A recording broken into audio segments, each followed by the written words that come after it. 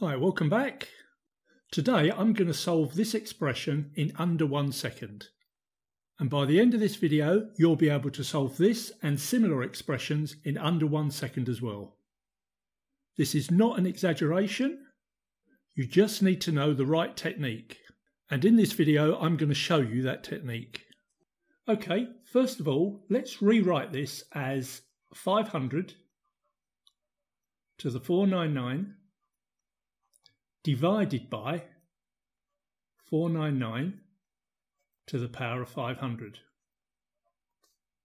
Now, if this expression is greater than 1, then the top must be larger, and if it's less than 1, then the bottom must be larger. Okay, let's write this out again. 500 to the 499 divided by, I'm now going to write this as 499 to the 499 and 499 to the power of 1. We can do this because the base numbers are the same, and if we add the powers, we get back to 500. So now let's rewrite this as 500 to the 499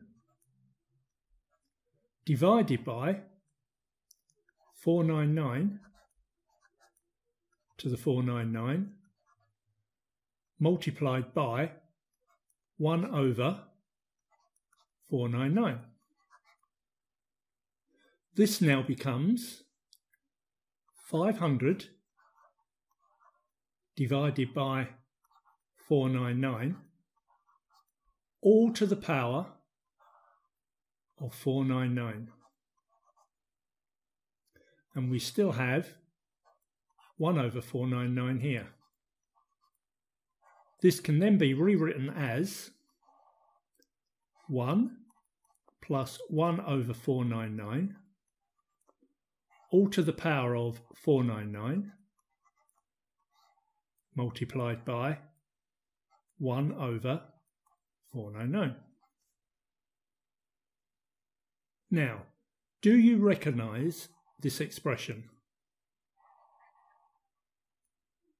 You may not, it depends what level you're at in maths. Let's write down a general expression for this.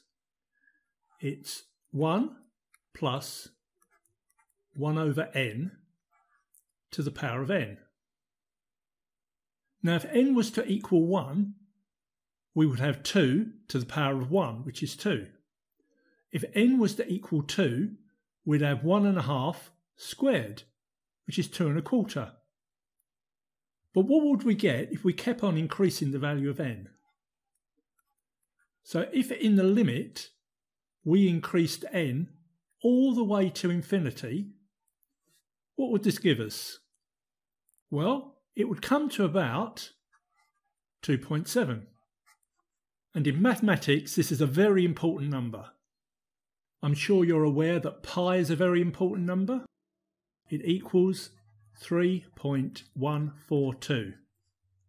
It's so important that it has its own symbol. Well, 2.7 or 2.718 to be more precise is just as important as pi. And it also has its own symbol, and that symbol is E. So why is this important? Well, it means that this expression here is going to be about 2 point something, but it cannot be higher than E. In other words, all of this together has got to be less than E divided by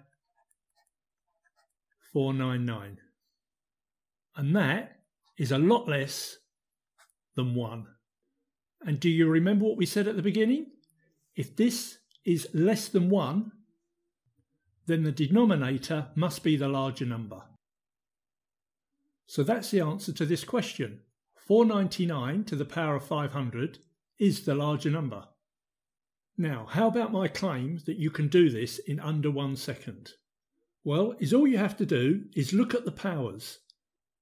If they're both greater than E, and remember E equals about 2.7, then the term with the larger power is larger.